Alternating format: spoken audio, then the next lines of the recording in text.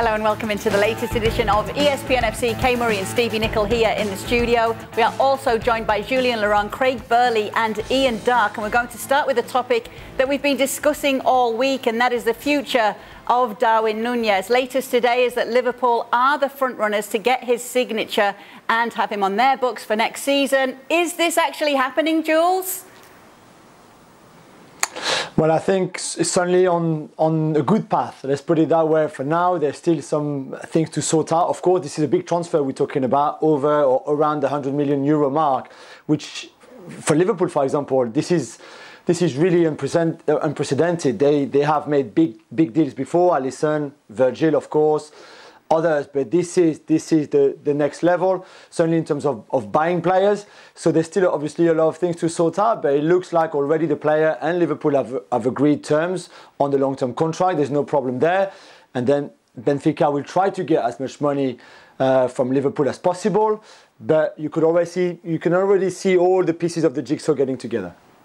Craig, we're just thinking about this price that we're talking about, 100 million, that Jules has just mentioned there. I thought they didn't have the money to keep the likes of both Mane and Salah, and now we're talking about potentially 100 million for a player. What do you think of this? Yeah, but it's not apples and oranges, is it?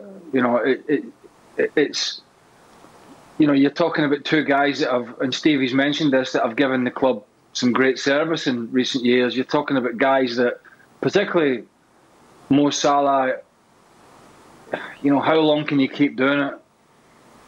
We're talking about investment here, a bit like Man City in the future, as well as quality, as well as goals. They've gone for Haaland. Looks like Liverpool are going to go for Nunez. I think he's 22, big, tall lad. You know, scores all different types of goals, as we touched on in the show the other day.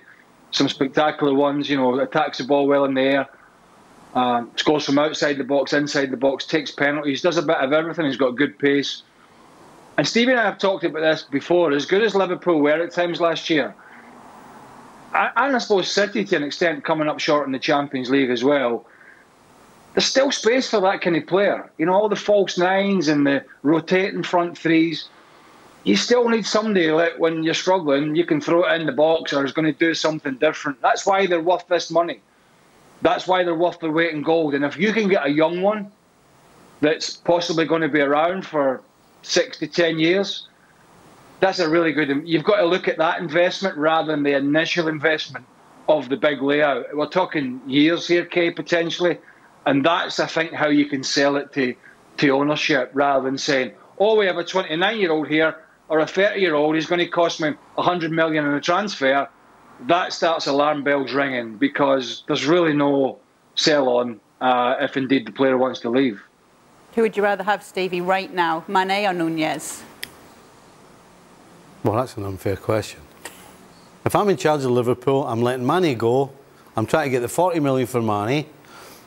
And if it costs me 100, which I think right now is too much, but if it costs me 100 eventually, then it's costing me 60. I'm getting somebody at probably half the wages that Mane wants now, and he's 22 years old, and Mane's getting up towards 30. I've also got cover for Mane and Diaz and Jota. We need a centre forward. This guy's as good as at his age as it is around. So absolutely I'm taking Darwin Nunez. So you can't look at everything the same way. There are different circumstances around all your signings. And so for those reasons I've given you, I sign Darwin Nunez tomorrow, no danger. Liverpool just building for the future here, Ian. Yeah, and I think there's an important factor in this as well. I think there's always the need, and I think players will tell you this, that they like to see a new face or two just to freshen things up in the dressing room. And I think Nunez will bring that. It does seem as if Sadio Mane does want to go, and I know they're still haggling about the fee, but it does look as if he is going to be going to Bayern Munich. You know, as Jules was saying, it's progressing, isn't it, this Nunez deal? He wants to go to Liverpool. He wants to play in the Champions League. He proved himself in the Champions League because his speed, his lethal finishing was instrumental in getting Benfica to the quarterfinals, even if they struggled a bit in the Portuguese league. He's got a lot of qualities. He ticks a lot of boxes. He is frighteningly quick. And interestingly, he likes to attack from that kind of inside left-sided channel, so he can be a centre forward and a winger, almost wrapped into one. So I think it's some player they're going to be getting. Just to go back on that price as well, Jules, I know they're talking about 100 million, but there is a thought that it could just be with add-ons that it gets up to that, right? Yeah, that's right. It will be the whole package will cost 100 million. And Craig made a great point about Sadio Mane. This is the money that you're going to get for Mane, which, by the way, the amortization of the Mane deal from Southampton 6 years ago is done already. So all the money that you bring in now in terms of transfer for Mane, transfer fee for Mane, it's all coming straight into your bank account. Basically, you can reinvest it straight away. So I think you should. This is a deal that should be seen that way. It's not 100 million euros that will leave Liverpool's bank account straight away to go to Benfica. It will be the money from Mane, because there's no doubt Mane is going to go now. They're not going to sign Nunez and keep the 6 of them with Firmino, Salah, Jota and Diaz for next season. This is not going to happen. So clearly this is the first part. The Nunez is the beginning of the departure for Mane, really. And then you use that money, you reinvest that money the way you want, whatever position. But clearly they've identified Nunez as the perfect replacement. Let's not forget, he can also play wide. He's not as efficient in front of goals, but he brings a lot because of the physicality, because of the running and the pressing as well that he does. He can easily play wide if needed. So it's a signing that makes a lot of sense. And again, a bit like what we saw when they invested the Coutinho money or the Suarez money, they will reinvest the Mane money, which is not as big, of course, but it's still 40 million euros. It's a large amount of money to be able to get the one for the future. Well, hopefully, speaking of money, too many of you at home didn't put bets on the Premier League predictions from this panel at the beginning of the season. We've decided... Name names. We've decided to go back and revisit some of the Premier League predictions. You got the champion right. I hope you didn't listen to me. I got it right. You had Manchester United ahead of Liverpool, and you weren't the only one. So hold on a second. There are different levels of importance in these so-called predictions, right? Okay. And all the important ones I got correct. I got the champion, I got the top scorer, and I got the player of the year. So if you're going to start giving me stick for getting 3rd, 4th, and 5th wrong, then fire away, please. A Premier League player of the year, Kevin De Bruyne. Player of the year, Mohamed Salah. Well, the player of the year is subjective, isn't it? Because your team that wins the league positions are the league positions on merit. The player of the year is a vote, I believe. Anyway, Craig. Again, I'm with Stevie. I got it right, because who wants to know who finished 2nd, 3rd, 4th, 5th, and 6th? So I got it. Man City. I thought Liverpool. I was unsure in Liverpool only because of all the injuries last year, and I would never, in a month of Sundays, thought Man United would have been as garbage as they were. They shouldn't have been. I mean, it was quite a disgrace, their performances last year, and I've got a bit of sellotape over the bottom too. I can't see them, so. Oh well. Hey, keep the sellotape there. Yeah, keep the sellotape there. Well, Romelu Lukaku is your top scorer. Player of the year, Ruben Diaz. But we want to go back to the Romelu Lukaku. Romelu Lukaku was flying till Thomas Tuchel threw a load of gasoline on the fire around Christmas, and Ruben Diaz, up until his injury, was fantastic. So I'm happy with that. All right, let's see Jules, because Jules did not get the champion of England right in his prediction. Did he get anything right? Jules went for Chelsea. He got nothing right. He got 0. No, Arsenal in 5th. Arsenal in 5th. I'm the only one. I take it all back. Top scorer Lukaku, respect. Player of the year Lukaku. What went wrong, Jules, with your predictions? I'll tell you what went wrong. Lukaku went wrong. I mean, I got so excited, and I really thought, and I was not the only one, we thought they could compete with Liverpool and City, well, City especially. But little I knew that it was going to be the most dysfunctional relationship ever between a manager and a striker worth £105 million. It was ridiculous the way, as Craig mentioned, the way it all went pear-shaped pretty quickly. And it looked great on paper after the signing, but of course, the season showed that it was a car crash. So that got me. Well, don't worry, Jules. You weren't the only one who went for Chelsea as champions. Ian Dark, you also Who's that on the right? Your champions, looking mighty fine there in your photograph. And you had Lukaku as your top scorer. Yeah, well, I always say the same thing. These predictions are there to make fools of us. And I think looking at that list, I probably have been made a bit of a fool. I would say this. Chelsea looked like they were going to be champions. You know, they were top of the table on December the 4th, and then it all seemed to fall apart a little bit. But Lukaku, well, I've never said no comment in my life, but I think I'm going to now. I tell you what, though, I feel as though I'm letting you off a little bit with United. I got 3 right. No, that's fine. Nobody got close to me. Okay, they were right. Why did you pick United ahead of Liverpool? Because Craig's just said it. That's Liverpool's Craig said it. injuries. Why did you do that? Liverpool's injuries, you couldn't bet on them. You couldn't bet on them. Matip couldn't stay in. Like, Matip was fantastic this year. He couldn't play 2 games in a row last year. Gomez did his Achilles. So we didn't know what we had. I mean, seriously, all the problems they had. We said at the time that they had such a small squad as well. I mean, there was so many things wrong. And then, of course, Man United go out and make some signings. And then you think, they can't be any worse. Which everybody thought. And, of course, they were. So, well, absolutely not. The rationale behind the decisions, I thought were pretty good. And as I said, I got 3 correct. Yep. Yours actually were. Nobody's close to me. No, they weren't, because all of the others were actually bullish on Romelu Lukaku being top scorer here. Jules, do you see him at Chelsea next season? What's the latest on his future? I don't think he wants to be there. So why would you keep him? Peter Cech came out today and said, yeah, you know, Lukaku next season, etc. Okay, if you want to keep him and force him to stay, you can. But he doesn't want to be there. So I'm not even sure if he really wanted to be there when the transfer happened, to be honest. So let's see what happens. There's clearly just one club right now who I think is willing to try to make it happen, and it's Inter Milan. I think he would love to go back there. It can only happen on a loan. We've said that before, we've explained, for many reasons, and especially the main one is that Inter don't have the money for a transfer. Can that happen? Can you work out a loan when the player is worth so much, when he's on so much money, wages-wise?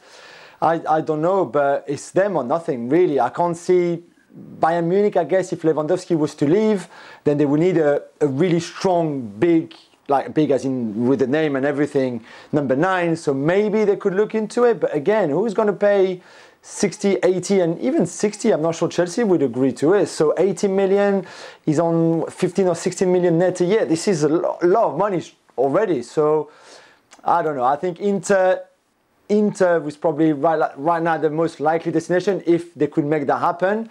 But why would you want to keep him? Why would you keep him if he doesn't want to be there? Jules, I want to stick with you because yesterday we talked about the PFA Team of the Year, and I know you were incensed with one of the big omissions in that Team of the Year. Talk to us about that. Yeah, and it's not Aymeric Laporte, who is clearly himself very upset that he didn't make one of the 2 spots at centre back. I guess Rudiger maybe more than Van Dijk, and clearly was whinging on social media today about it and got slaughtered by the people who follow him and who answered his tweets. Anyway, I think it's Heung-min Son. We said it before. For him not to make the short list for the Player of the Year nominees, that was bad in the first place already. But then not to include him in the 11 and have Cristiano up front with instead, for example, I suspect, I guess, or even maybe there's a case for, I don't know, Mane maybe, to be there ahead of Son. I mean, I think Son has been incredible. We mentioned Golden Boot without taking penalties all season. It's remarkable, plus the assist. And for him not to be in this 11 of the season is completely shambolic and outrageous. Craig, what were your thoughts on Son making it into the 11 there? Voted by the players, this. Can we just go back? Can I just backtrack on Lukaku a little bit? Because I don't really give a stuff about the Team of the Year, to be honest with you. I don't care. Yeah, I think he should have been. I think he should have been certainly in the voting, if not in it, with his performances. But that's what it is. Let me just go back on Lukaku, please, for a minute. This is another huge problem for Chelsea and Tuchel, because you have a player, as Jill said, on the face of it, seems like he doesn't really want to be there. And as Jules mentioned, that could have been the case from day one. Who knows? It certainly looks that way now. But the money's so big, wages, transfer fee, for any person taking him, that if he doesn't go out, it's not a matter of, well, we can't do a deal so he stays, and butter him a bit of toast at the training ground and stir his tea and everything's going to be okay. You're not going to challenge with Kai Havertz and Timo Werner and a sulking Romelu Lukaku. And this is a huge problem for Thomas Tuchel. It's a huge problem for the new ownership of Chelsea. Yeah, they might say, okay, well, let's make a splash for the fans, and we'll have to soak up the Lukaku wages and know that he's not going to play a lot, but we're going to have to go out and buy somebody else. Then you're loading the club up with even more financial issues, with another top-line striker, because they need a top-line striker. Trust me, they're not going to go a full season against the teams that we mentioned in England with the guys that are at that club. I mean, you couldn't even tell me what the best Chelsea front three is. They rotated all season. They were so inconsistent. Ziyech with injuries, and Havertz and Lukaku and Werner. And I've heard Petr Cech and all the nonsense about COVID and all the that's spare me. He's been in the dressing room. He knows that's all guff, right? The bottom line is here, there's not enough consistent performers. You look at Liverpool, you look at City. Consistent performers in the front line. And when they're not performing, somebody else comes in and has consistency. Like Jota, like Diaz. Firmino's struggling, out he comes, somebody else comes in. All Chelsea had all year, the most consistent player was probably Mason Mount. And he's not a striker, he's an in-between. He's a wide, he's in behind the striker, he's in midfield. So this Lukaku thing is more than just, how do we get rid of Romelu Lukaku? And what if we can't get rid of him and he stays? What if you can't get rid of him and he stays? What are you going to do about it? As a team, as a club? Because Thomas Tuchel is going to be screwed next year if he gets the same results, pretty much, and they're 20 points behind the league and they're out the Champions League and other teams are having success. This new ownership are going to have to make a stand to show the fans that they mean business. So this is problematic for the club, for Thomas Tuchel, for the team. Not so much for Romelu Lukaku because, hey, he's getting paid $1 gazillion. And I'm sure he'll find his way. But trust me, for Thomas Tuchel and Chelsea Football Club, bearing in mind what Liverpool are doing in the market, what Man City have done in the market already, and already with their squads, they are going to have to get their finger out big time and figure this one out. Otherwise, they're going to be also rans again next year. It is a tricky situation, isn't it, Ian? Yeah, it is. I mean, Chelsea are in a state of flux, of course, under the new owners. Everybody's watching, seeing how they're going to conduct themselves this summer. I think there's no doubt at all, if they got the right kind of offer for Romelu Lukaku, they would let him go. But is that going to happen? Because what's happened this last season is he's become damaged goods for the time being. Yeah, Chelsea have got a problem. If they don't get the right offer, he's stuck there. I think they've got to somehow find a way of trying to dovetail him into their system and hoping that he returns to something like the form we saw in most of his other seasons, not all of them, in the Premier League, and the form he's showed at Inter. So, yeah, you'd struggle at the moment to see Chelsea being serious contenders to the big two in the coming season. Well, we thank Craig for being with us. He will be back for the latest edition of Extra Time alongside Ian. Yes, you will. And Stevie as well. Stevie getting a little confused in today's Extra Time, shall we see? Go see it over on our YouTube page. France were looking for their first win in the new Nations League campaign. It didn't come against Austria, and they actually got away with just the point because late on Austria had a massive chance to win the game and didn't manage to do so. Anyway, it was a great goal from Kylian Mbappe that did rescue a point for France, but that result means that they are still rooted to the bottom of the table. Julien Laurens is with us to talk more about this. Jules, I actually want to talk about when Griezmann came off. It seemed that France looked a lot better, and yes, that meant Kylian Mbappe was on the pitch. But is there a danger for Griezmann that he won't have a starting spot come the Winter World Cup? Massively, Kane. That's one of the big things that we take away from the game tonight in France. Certainly, we knew that Griezmann was going through a really bad patch. He hasn't scored since January the 4th or January the 6th, I think, at club level. Same with the national team, struggling. We saw in the hour that he played that he was struggling. He lost the ball on the, well, kind of him. It's a poor pass towards Benzema in our own half that then leads Austria to their goal, even if there's a mistake again by Theo Hernandez, but still he's at the start of that goal, and then he did nothing. Absolutely nothing. I don't think he should have started tonight, but Deschamps has obviously a very strong relationship with him, and we know Deschamps and how he works with those players that have been there for a long time. He's very loyal to them, hasn't he? He's always done it. So we play him again tonight, hoping that there will be the turning point maybe that he would create or score a goal or give an assist or something. And in the end, it was a disaster again. And when Nkunku came on, straight away the game brightened up for PSG. Yes, there was Mbappe too at the same time, and they combined so well on the France goal together. I think right now Nkunku should start ahead of Griezmann in whatever formation Deschamps picks, whether it's a back four or back three. But clearly Nkunku right now is far more valuable to this team than Griezmann is. I tell you what, Jules, I bet he wishes this was just a bad patch. He's been horrendous. I mean, since he went to Barcelona, he's been horrendous. How long ago is that? Is it 3 or 4 years ago? He hasn't done anything. And even with France, he seems as though, listen, the loyalty that Deschamps has shown is the only reason he's in the squad, never mind on the field. And for France, every now and again, he's kind of like one of those players that get a coach the sack. Just whenever you think he's done, he'll do something that puts you on the edge of your seat again. Every now and again. That's where this guy is. Every now and again. And you see the difference. There's almost like a cloud following this guy around when he's playing. And you said it again, and we saw it again in this game when Nkunku comes on and Mbappe, and the cloud disappears. Look, a different side. Deschamps is going to have to realise this and do something about it, surely. Jules?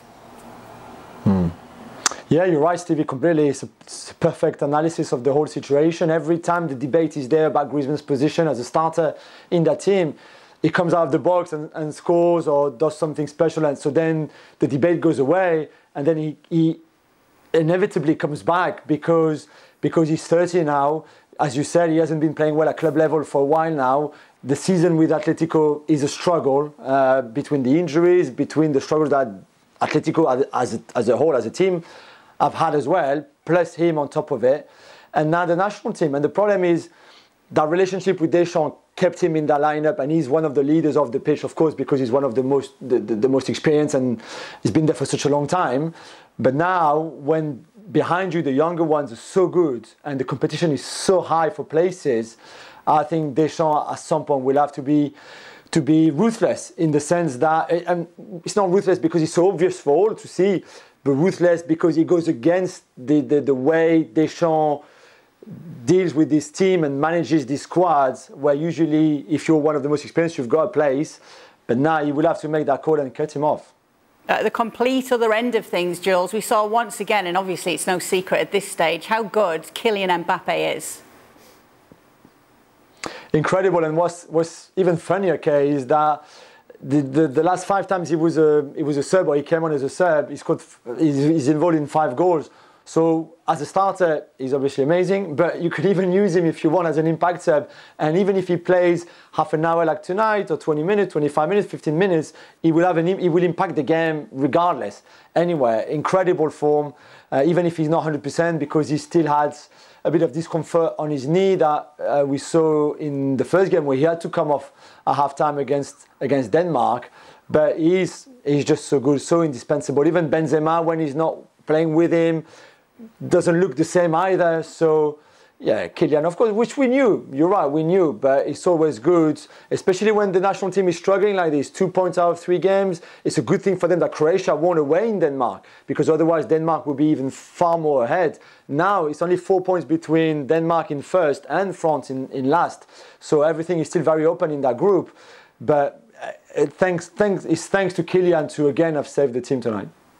We're seeing something very special. We're continuing to see something very special with Kylian Mbappe, aren't we, Stevie? Well, he's right now probably the superstar, is he not? You know, yes, Benzema for what he's been done in the Champions League, but if you've got a choice, you're starting Mbappe before anybody in the world. Has to be. Can't think of anybody who I would put ahead of him if I'm picking an 11 right now, and that includes Benzema. We do know that Benzema is sticking around at PSG, Jules. There were multiple reports that were saying Zinedine Zidane would be the new coach coming in at PSG. However, his advisor has actually said there's no truth in this. Nobody's spoken to anybody so far. It's actually something you've written about as well. Can you shed some light on it? Yeah, of course, the piece is on the website, and it's just the latest in this mini saga. I mean, it is a saga, but it doesn't have, right now, for sure, this kind of amplification of a big saga like the Mbappe one. But certainly we know that he would be ideal as a PSG manager, and that the Emir of Qatar, who owns PSG, wants him on that bench. Luis Campos, the new sporting director, not so much, and I think that's a bit of an issue there. But certainly there's voices at the club in Paris who believe that there's still a bit of hope that can convince Zidane to come over and be the next manager and replace Mauricio Pochettino, who we know is going to leave the club. But you still have to convince him. He's got his eyes on the national team job, and he knows that as soon as Deschamps is out, the job will be his. So if that's in December after the World Cup, why would Zidane take a club now if in 6 months the job that he really, really wants is available? So there's more to go, to talk about between the club and him. But for sure they're talking. For sure he's the priority, and they're pushing. It might not be enough, and no one can tell us right now what's going to happen because no one knows, not even Zinedine himself. But there's certainly, a bit of optimism right now at the club, which I don't think is a bad thing. And in the meantime, Luis Campos is working on Christophe Galtier, which will be another option if Zidane really says no at some point. OK, Jules, tell us more about Paul Pogba then. It looks as though he's going back to Juventus. Yeah, which we knew again. Rafaela Pimenta, who's his agent now, who used to work with Mino, has met with Juventus a few times. There was always an interest from PSG, and I think Paul was quite keen to go back to Paris and play there. He's obviously, he was born there and grew up there, but he was very much the Leonardo option. Now that Leonardo is not in Paris anymore, Luis Campos sees things very differently in terms of midfielder to recruit, and Pogba is not in his plans. So Juventus became almost the only option now, which is fine because he's really happy to go back. They're very happy to get him on a free. Again, let's not forget that when he was very young, they also signed him from Manchester United on a free. So I think this one could be done pretty quickly. Let's not forget the documentary is out on June 17th. The Pogmentary, where he would announce the club, so it will be Juventus. Oh, it's going to be interesting, isn't it? Oh, shit, give me a break. I can't stop. All right, we'll give you a break. We'll give you a look at what's going on in the Nations League. Continues tomorrow with a Euro 2020 final rematch between England and Italy. England are the favourites going into this one, even though they lost that final and even though they are bottom of the group so far, Ian Duck. So what are we looking out for from England in this clash? Well, I think Gareth Southgate could do with a convincing performance and a win, because England, a little bit like France, haven't been particularly impressive. Losing to Hungary, they were awful in that game. A bit better against Germany, but they were largely outplayed. Got the draw in the end in Munich that night. But it's not going to quite be the rematch of the European final, because Harry Kane is going to be rested for the game. We understand Tammy Abraham will play up front. I think Jack Grealish, after his excellent cameo against Germany, will be in the side.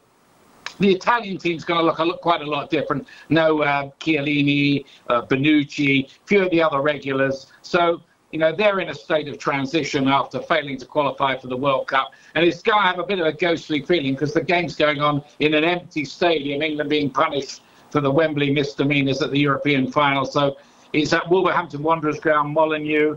It'll be in an empty stadium. But England do need the points in the Nations League group. I know the focus is the World Cup this year, but they could do with rescuing it. They are at home. They will be favourites. And I think another player you might see is James Ward-Prowse, who was put up for media duties today, the Southampton free kick specialist. So England have got some thinking to do, I think, as well at the moment. Gareth Southgate, you know, there are rising questions really a little bit now. He's got this excellent group of players. Is he going to let them off the leash? That's really the question. Well, we'll find out tomorrow what happens, and there'll be a lot more talk about that game on tomorrow's edition of ESPN FC. Make sure to catch us, and remember, we are available 7 days a week. Frenkie de Jong, I think he will be brilliant at Man United. He's a player Man United needs because the transition between the defense and midfield, just the style of play, the dominant style of play, he's the man who can give it. And as long Busquets is playing in his role, it's going to be very difficult. For me, it's a no-brainer to go to Man United and link up again with your former manager and just give Man United a new face. That was Marciano Vink, the former Dutch and international and Ajax player, talking about Frenkie de Jong to Manchester United. Those sentiments were shared by Rafael van der Vaart, who said Frenkie de Jong is so good with the national team because he's the only midfielder with these types of qualities here, and he does what he wants. At Barca, there's Pedri, Gavi, Busquets, and so on. At Manchester United, it will be just like at the national team, being the only one with his type of qualities. I would move to Manchester United if I were him. Just do it. Oh. Jules and Ian still with us for this one. Can you see this happening, Jules?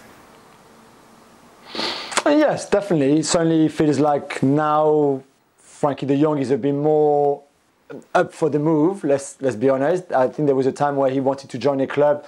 First, he didn't want to leave Barcelona. Then secondly, if he was to leave, it was for a club that played in the Champions League, which is not United case, of course. They would be in the Europa League. So I think this was Europa Conference League, which was, I think that this was an issue too. It seems that now he's a bit more keen to go, and yeah, it makes a lot of sense. However, Barcelona need a lot of money, and we know how financially the situation is dire. So will United accept the terms that Barcelona are going to set, which is around 100 million euros, which is a lot of money for a midfielder like him? Secondly, let's not forget that it's not just Frenkie de Jong on his own in midfield that are going to make it all good for United. They will need more midfielders. They will need a proper holding midfielder, which is not really what de Jong is about. De Jong, as we've just heard, is a great for that transition between defence and midfield. He should be your first option as a pass if you're a United defender. But he also needs someone next to him who will also defend a lot, because he's great at carrying the ball and his intelligence is off the chart, but he still needs someone who works next to him too, which they don't have right now. Don't give me the Scott McTominay, please, here. So it's not just him. However, if you can get him, then he's obviously a huge added value to your squad. Ian, you've been calling La Liga this season. You've seen Frenkie de Jong playing for Barcelona. Can you see him fitting in at Manchester United, especially given the fact that Erik ten Hag's going to be there? Yeah, linking up with his old coach again, it all kind of makes sense from that point of view. I think Manchester United are crying out for a dominant personality to play in midfield. They're going to lose Matic, they're going to lose Mata, not that he played much, they're going to lose Pogba as well. So Frenkie de Jong could be the big star of the midfield. And the point that you made earlier is a good one, that at Barcelona, he's not necessarily the star, is he? He's just one of them, you know, Gavi and Busquets and the rest of it in that midfield. So I think it's a nice stage. I think the big question is, does Frenkie de Jong actually want to go and play in a club that are not in the Champions League? Because that's where Manchester United are at the moment. But he might be getting advice to say, look, it's a great stage for you. So, yeah, you could see it happening if they can make the money. Makes sense. Barcelona probably only want to sell him because they need to do deals. We know they're skint. And if they want to get Bernardo Silva, there's talk of that from Manchester City, well, they're going to have to get de Jong sold. So it'll be a great deal, I think, for Manchester United to get Frenkie de Jong, and it would be a big statement if they got him. Well, you mentioned it there. The Bernardo Silva rumours right now could be dependent on if Frenkie de Jong does move on. Linked yesterday, as we talked about, Mundo Deportivo saying Bernardo Silva is an option. Well, after the Portugal game, he actually spoke about this situation. Bernardo Silva himself saying, unfortunately, I can't say anything. I am focused on the national team. When the season ends, we'll see what happens. Well, it sounds like he's saying a little bit of something without saying anything there, Stevie. Do you know what I find strange? If somebody comes to me right now, if I'm Bernardo Silva or anybody else, and they say, Barcelona interested in you, the first thing I'm thinking about is not should or shouldn't I go. Hold on a second. They've already signed players that can't get paid. How are they going to get me? I mean, if we want to talk about fairy stories, then it's fantastic that Bernardo Silva could go to Barcelona, both for him and for Barcelona. But how's it going to happen with anybody? So if I'm a player, regardless of what my name is, I'm thinking, how can I go to Barcelona? Now, does that mean that Barcelona is the only team that's in any interest in him? Because again, if I'm the player and I've got a Bayern Munich or I've got a Barcelona and I'm looking at a Barcelona that can't sign anybody, they've got all kinds of financial problems, I'm going to be rethinking what I'm doing here. Has there been much talk about this back in England, Jules? Bernardo Silva moving to Barcelona. This obviously coming from the Spanish press. Yeah, but we had the same information here, and in the sense that it's pretty clear that the discussion between Barcelona and Bernardo's people is like, once we sell De Jong, then we can look into this. But I think before they had to test the market and see if he would be willing to go if that situation arises, and which clearly I think he is open for it. Let's not forget that despite the very good season that he's had, was only the first 6 months of the season. After that, after the turn of the year, it was a bit more difficult for him. But he thought he was going to leave the summer before, last summer. So he ended up staying. Great, but I think if in your mind you thought at some point going that you thought maybe the manager didn't really trust in you anymore, even if then you played a lot, I think that desire maybe is still there. So this can happen, but Stevie is right. Barca can't even register their own cleaners. So let alone Bernardo Silva or Lewandowski or someone like that. So Sergio Roberto was done today, well done to them. But they would need big sales, not just De Jong, I think, even others, before even thinking about Bernardo Silva, Lewandowski, Kessie, Christensen and all the others. In terms of the player himself, Ian, yesterday on the show we spoke about the fact that City have brought new options in for the next season, that at times Bernardo Silva was the best player for City last season. But do you think there would be a concern for him that in the new campaign he might be pushed to the sidelines given the new names that are coming in and the attacking options they already have? Well, possibly, because we were in this scenario, you might remember, about a year ago. All the stories were ahead of this season that Bernardo Silva might be on his way out.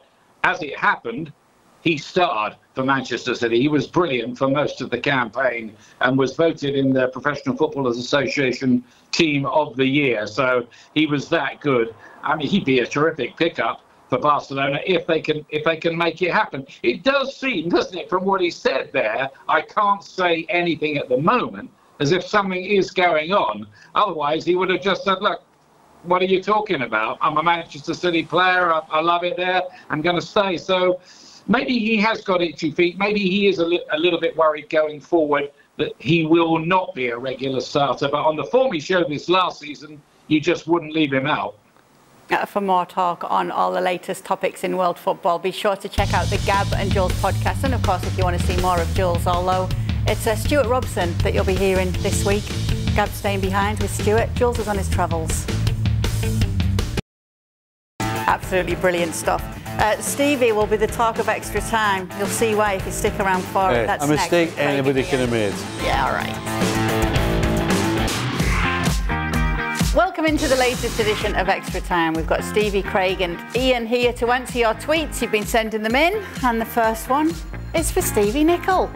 Stevie, rank in order of how much you hate England, Manchester United or the dentist? Oh, well, the dentist is third. That tells you how much I dislike the other two. I've got to say Man United probably would be the top, England second. Even though you had them ahead of Liverpool this season, at the beginning of the season. Yes. Moving on. Yeah, there was no emotion involved in that. All right. That's why. Fair enough. The other guys could, well, not Ian as much, but Craig could probably weigh in on that one. England, Manchester United or the dentist, in order of which you dislike most?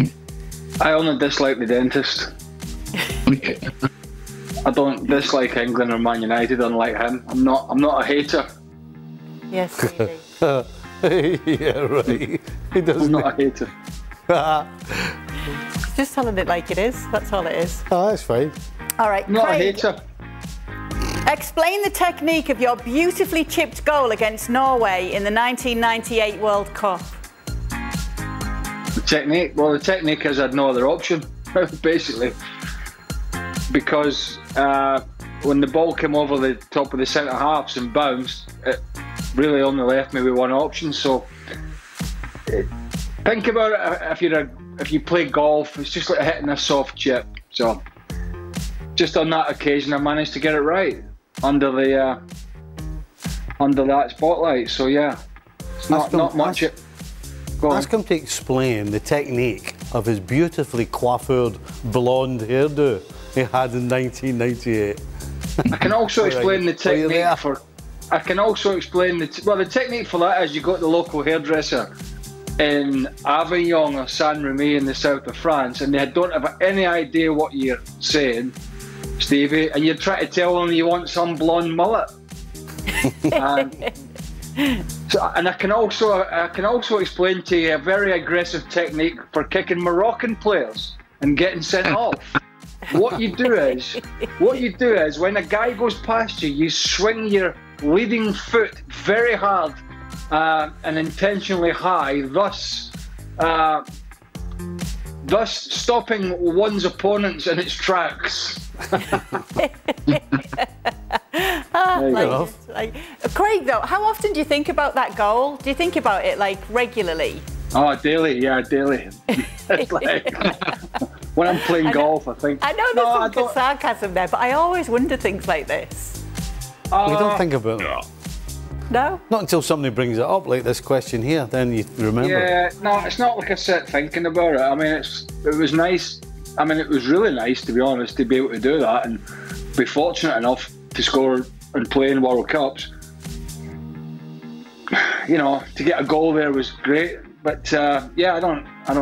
It's happened. It's like the blonde hair and the red card. It's happened. It's in the past. It was nice at the time. It seems a long time ago. Holy smokes! It was a that long was time the World ago, Cup, Craig. Craig, that was the World Cup where the Romanian team caused the commentators a complete nightmare because they decided they'd all dye their hair blonde. And we were horrified because we had no real way of identifying them. And when they went out, I used the line and said, I think it's proof here that blondes don't always have more fun.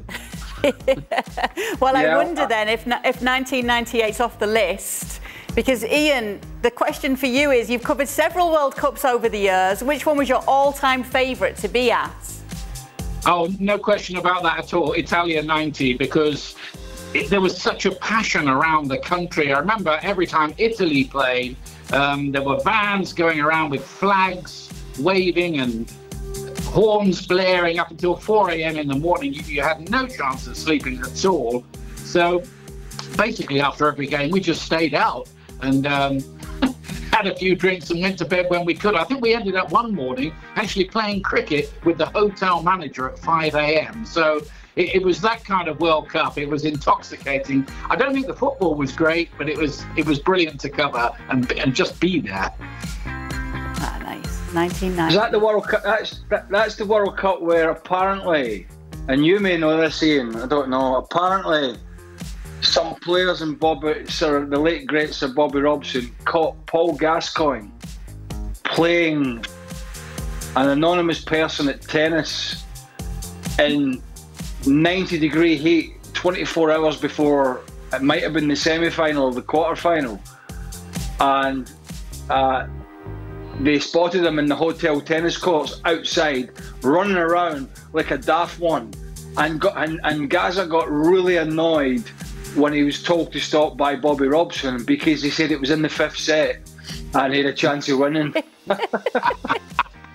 That's Gaza. I mean, Bobby called him daft as a brush, didn't he? But yeah. I think, everyone I've ever spoken to who played with him absolutely loved him. Brushies don't know that daft. Daft as Gaza. Yeah. that was the World Cup, wasn't it? Tears of a clown. All right, Craig, why hasn't Bale been linked to more competitive Premier League sides? In 2021, he scored 11 league goals, 16 total, when he was on loan for half a year for Spurs. He seemed motivated to perform before the Euros. I think, unfortunately, reputation travels. I don't think there's many will doubt that he could come in and do a job. I suppose behind the scenes, Kay, there could be some clubs talking to him about an incentivised short-term contract. But look, Bale's latter-day issues at Real Madrid have been well documented, and sometimes, and Stevie will know, having coached, sometimes a manager doesn't always want that kind of player around. Not always, but sometimes. And I think that's probably just putting a few more hurdles in his path. I'm sure he'll get something, but when managers are looking to save their bacon, and let's be honest, apart from a few, most of them are looking to save their bacon every season. You're looking for people that are going to go to the well for you. And that's just not him at club level anymore. Are you surprised, Ian, that he's not been linked to more Premier League sides? For the same reasons that Craig just itemised, I'm not that surprised.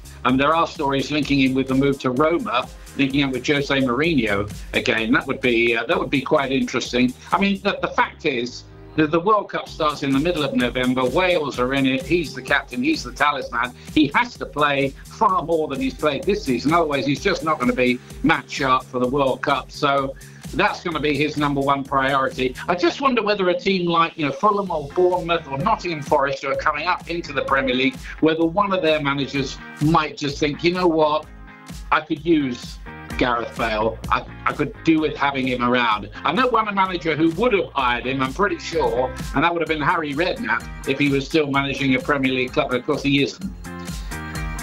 Yeah, well, we know it's not Getafe, don't we, in La Liga? Yeah. He's made that one very clear. Yep.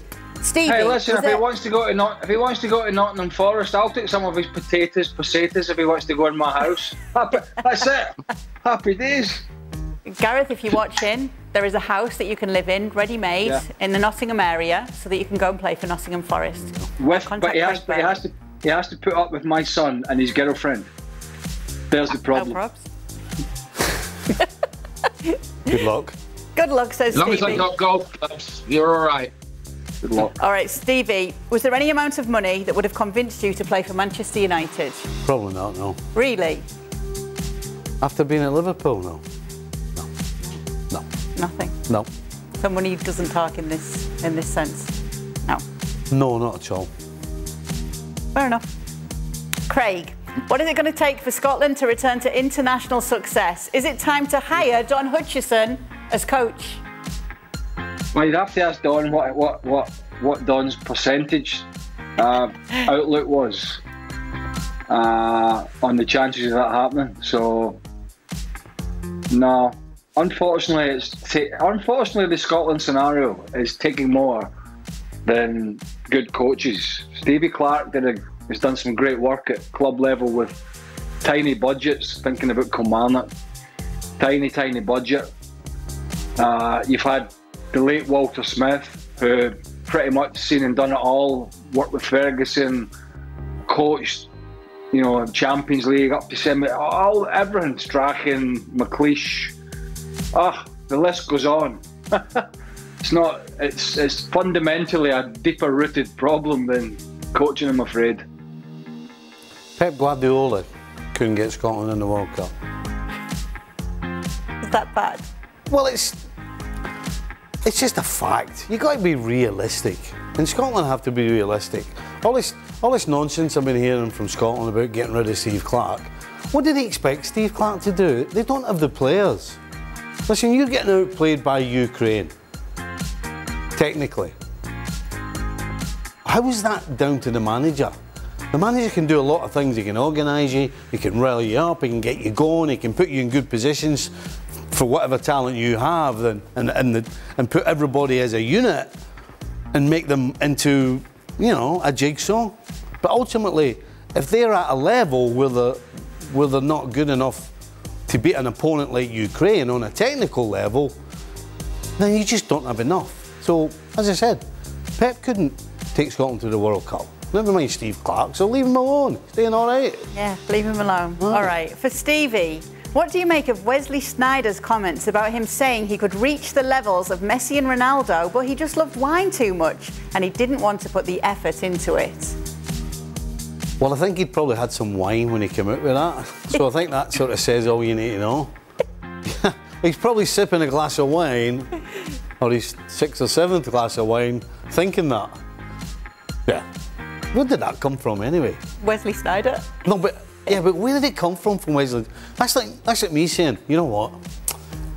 If I had liked Budweiser so much, I could have done what Wesley Sneijder's done.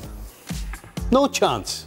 Not a chance. He has said things like this before. What do you think? To be Ian? fair, to be fair, it's like, that's like saying, you know, if Stevie wasn't so enthralled by buying his golf clubs on eBay for a cheap price, he could have been like Tiger Woods. But that's he's not. true. I could have been like Tiger Woods. And by the way, yeah. Yeah, that sort of stuff. I mean, it was $300 on eBay. What do you want? What do you want for $300? That's what. Hey, that's what. Here's what he's not telling you. I don't buy them on eBay. He buys them on eBay for me. He does all the dirty work. Do you even know how to buy something on eBay? No, well, he does it for me.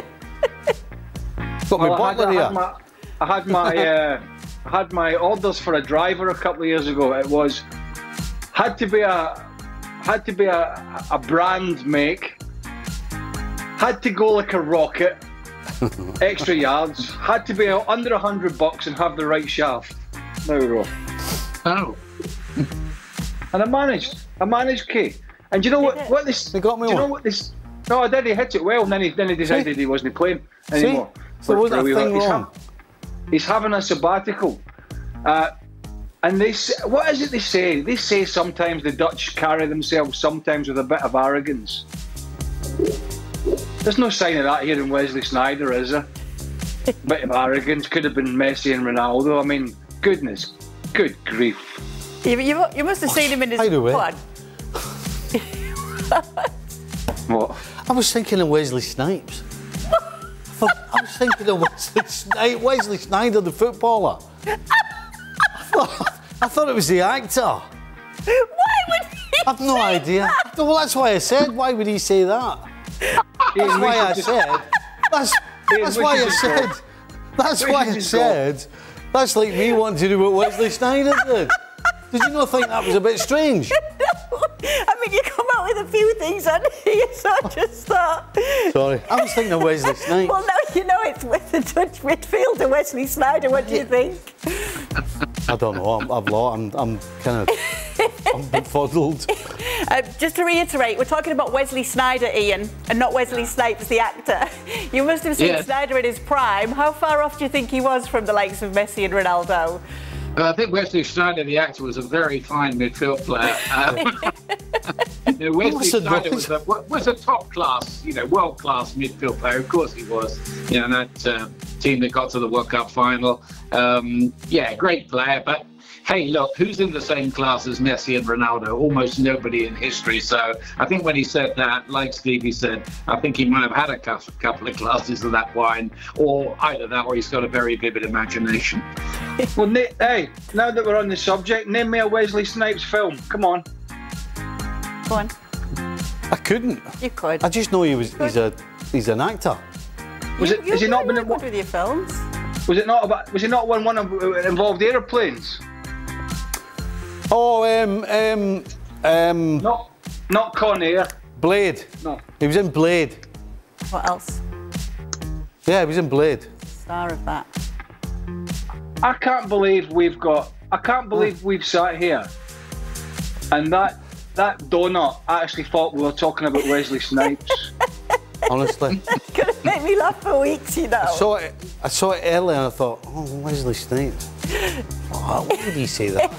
But even so, how do you know that he wasn't a great footballer and he was a better actor, so that's what he decided to go into? Well, many great footballers, would make good actors. And don't say Frank. Don't say Frank. I said good actors. Oh, that's not nice. He's not here to defend himself. All right. Craig, would you ever weigh yourself before and after the game? How exhausting is it to play a full game of competitive football? And also, does training ever come close to the real thing? Not really, no. But as it turns out, we used to weigh ourselves a lot at training years and years ago in the old days, before all the sports scientists and stuff. And you used to wear, I'm sure Stevie did as well, but we used to always have something in the old days called wet tops. And they were basically, they would help you sweat during training. But it became apparent through people who knew what they were talking about that really you're not losing weight, you're just dehydrating yourself at the time, you're losing fluid, and you put it all straight back on, usually after training. So I've seen guys wearing 2 or 3 of these, and I know guys that used to wear 2 and 3 of these wet tops to try and lose weight, get a sweat on. They'd hardly run about, they would be lazy as hell, and then they'd be sweating after it, and then they'd be convinced that they'd lost, like, oh, I've lost 8 pounds a day and all that, and all you've done is drained yourself of some fluid, and it all goes back on. But no, never before and after a game. No, you're either in shape and ready to play, or you're out of shape and you're fat. I mean, you kind of know where you are.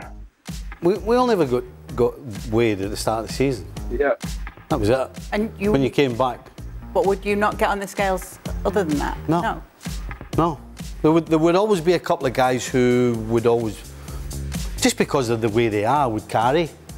Like when I got to Liverpool in '81, a guy called Ray Kennedy, who was a fantastic player, he used to train every day with a black bin liner under his gear. Yep. You know, they got a little more sophisticated in 10 years later in Craig's decade with sweat tops. In the early 80s, you used a black bin liner underneath all your gear.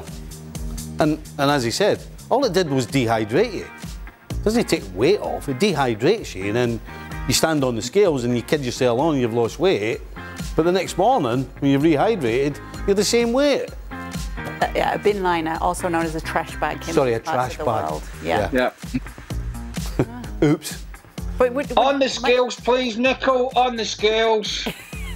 Well, that's the only thing I'm thinking. If there's some managers that have put you on a strict regime and you do have to make a certain weight. Listen, would that? What the hell chance do you think? Who's going to get him in a strict regime? Who used to do that? You didn't. Let's be honest. You didn't need to do that. There was the odd guy who needed it, but generally everybody was fit as a fiddle. They were the odd ones out, the ones that had to be weighed, and anybody had to speak to them.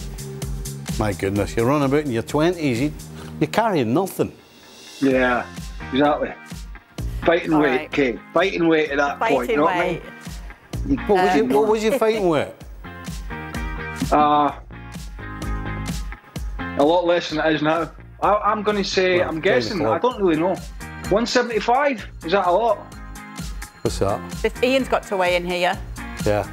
Mine was 12-1. Well, commentators don't have to weigh in, or nobody should give them that idea.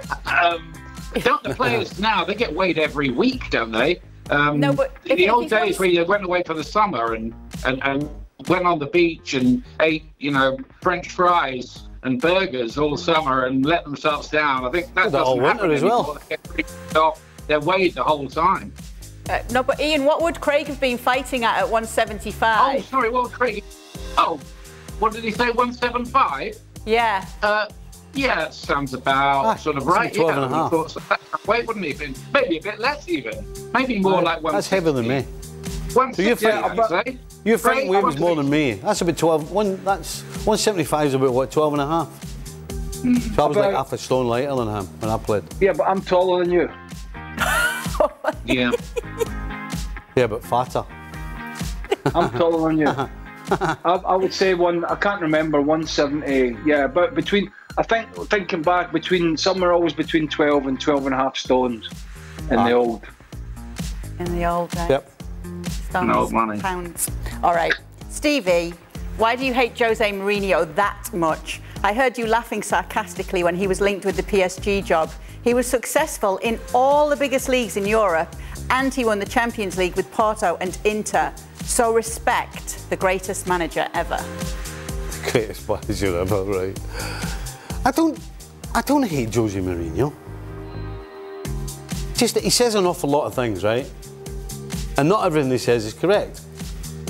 A lot of things he says are correct, but a lot of things he said are complete and utter nonsense. So whenever he talks nonsense, then I just pull him up on it.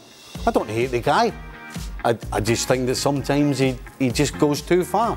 You know, how can you take someone seriously, right? How can you take someone serious, I should say, who brags and tries to make out that the Charity Shield is some sort of big trophy to be won? It's not. So you want me to take that serious? And clearly the guy who wrote sent this tweet in, thinks that winning the Charity Shield is anything. It's nothing. You know who was standout under Jose Mourinho during his win at Inter? Who? Wesley Sneijder. Wesley Snipes. Wesley Snipes, yeah. No, I'll tell you what, if he had got Wesley Snipes to play as well as Wesley Sneijder, then he would have been the best manager ever. Put it that way. But sadly... Not. Sadly, he did not. Thanks so much for sending in your tweets and for the giggles as well. Yeah, Wesley Sneijder, not Wesley Snipes. Now, if we've got, I tell you what, if we've got anything about us now, we'll get Wesley Snipes on this show next week, right? Right. There you go. Yeah, big time. There you go, production team. There's your new assignment. Thanks so much for sending in your tweets. I will do it all again tomorrow.